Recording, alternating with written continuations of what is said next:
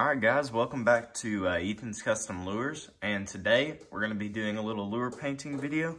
This is going to be a pretty simple video. We're going to be painting using these three colors right here, only three colors, and this pearl white's just going to be a base coat. So it's going to be a pretty simple pattern, so if you're new to lure painting, this will be a great one for you to paint. The lure blank we're going to be using today is this like bait fish looking thing. I think I got this on Amazon somewhere. If I can find it, I'll make sure to link it in the description. But this is the lure blank we'll be using today, and we're just going to be painting it using these three colors. So I'm going to stop rambling, and we'll get into the lure painting. All right, guys, so we got my handy-dandy cardboard box set up. I think this is really just a cheap and simple, effective way to keep paint off of things you don't want paint on. But this lure blank is kind of like a bait fish, so it's got this shiny... I don't know, like foil looking thing on the inside. So I'm going to want to keep this, for the most part, showing on the outside of the lure. This is actually a twitch bait. And so the first thing we're going to do, I say we're going to kind of do a base coat of white. I'm just going to use this pearl white here. But what we're going to do is we're going to go only around the eyes, the back, and the bottom, and maybe fade it on the sides a little bit so you don't get the just a hard line. But we're only going to be doing that. I don't want to cover this foil part up. So first thing we're going to do, base coat. All right, so we got a little bit of pearl white loaded up in the gun, and I've got the nozzle on my gun set pretty low. You know, if you've watched me before, I like to test it on my cardboard. But let's get this first coat in. We'll probably do 2 or 3 just to make sure we got good coverage. But let's get this first coat of white in. And remember, not doing the whole thing, just around the eyes and the bottom.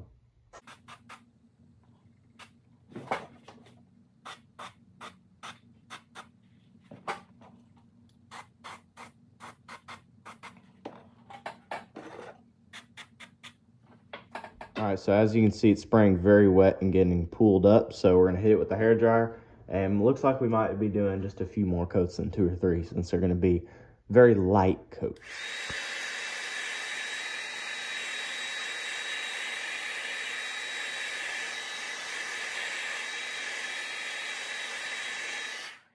All right, let's get us a second coat in.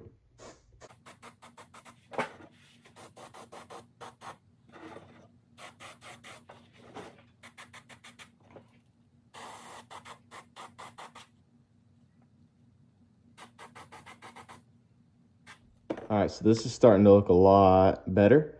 So we'll hit this with the hair dryer. And the reason I'm doing this base coat of white is just so that I can get my other 2 accent colors to stand out a little bit more and pop and be a little bit brighter. So let's hit this with the hair dryer, and we'll move on to the next color.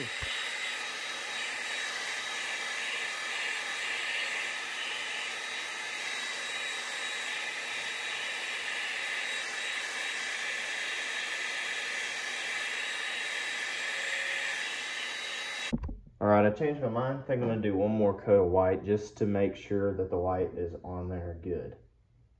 So let's do that.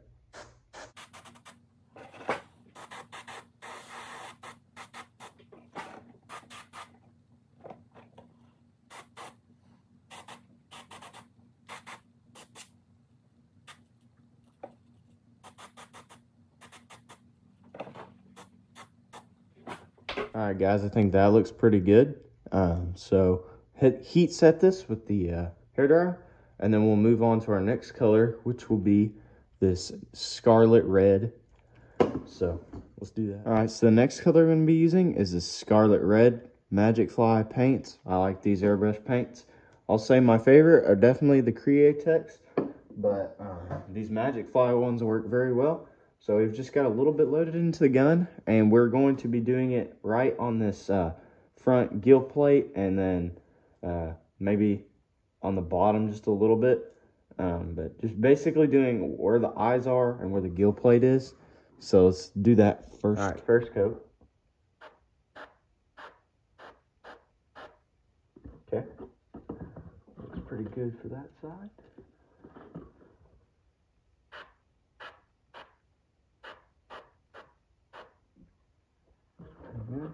Hit the top just the tiniest bit, just to meet up with everything else.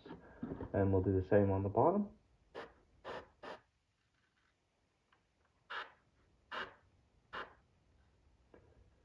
Okay, I'm thinking that looks pretty good. So we'll hit it with the hairdryer and then we'll do another color or coat. My bad. All right, we're just gonna get a little bit more on there just to make sure it's on there nice and solid. Make sure it's a deep, nice red.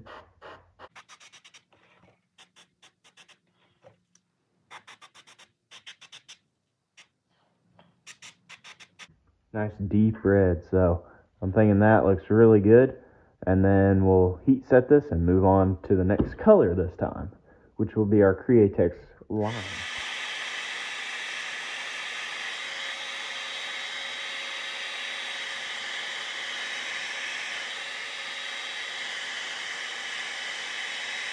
All right, so our next color is just going to be this Pearlized Lime from Createx. Favorite set of paints right here. I only have a few, but they're my favorite airbrush paints to use. And so all where we did that white earlier, so the top of the back and then the bottom, we're going to now do in this green, and we're going to fade it just a little bit down on the shiny part of it, but we're trying to keep this looking kind of like a bait fish. And so we're going to hit this top real quick and then the bottom, and then we'll see where we have to go from there. Okay, there was some leftover red in the gun.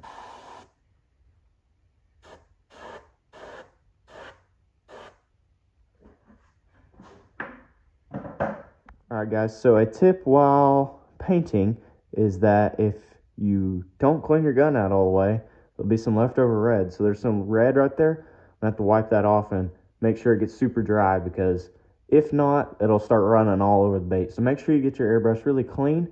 If you'd like to see a video, I know this kind of sounds bad since I just messed up, but if you'd like to see a video on how I do how I clean my airbrush in between colors, just let me know and I'll make sure to get y'all a video of that. But wipe this off and then we'll start on the green. That's one nice thing about airbrush paints is you can literally just wipe them off like it just came right off. And even the stuff that's dried on there, you can just take it right off. So if you mess up, don't feel worried, because it can always come back off. And at the front, I'm just going to try and fade this red into the green, or green into the red, whichever way. Hit this bottom.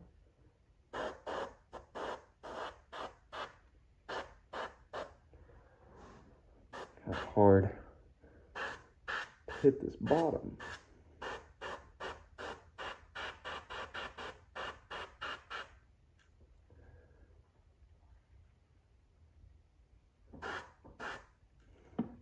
All right, so I think that looks pretty good right now. I'm gonna heat set this and then we'll do another coat and maybe work it down the sides just a little bit.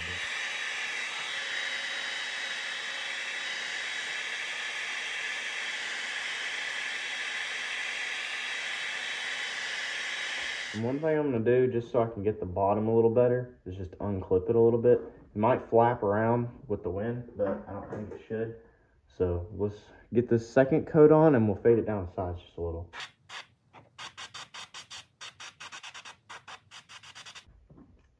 And then we can flip it right there to the top.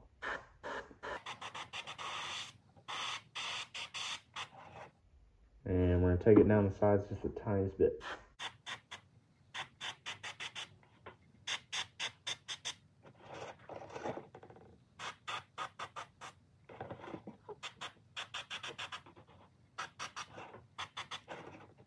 All right, there you have it. That is pretty much our finished product. I think that looks really cool, and it was very simple. You do not have to have much skill to do this. It's just drawing a few lines with your airbrush and just putting some color on. I mean, it's really effective, and I know I'm going to get a bunch of grief about it looking just like the Rapala, but I think those colors really work well, and thought this would work really well for it. So thank you guys for watching. We'll get some eyes on, and then we'll get you some final shots. I want to thank you guys for watching just again. Make sure to subscribe. It would really appreciate it if you could do that for me. It really helps me grow, and I could start doing a lot more, I guess you could say, complicated patterns. And also let me know in the comments what kind of videos you want to see coming from me. But yeah, thank you guys for watching. We'll get some eyes on and get you some final shots.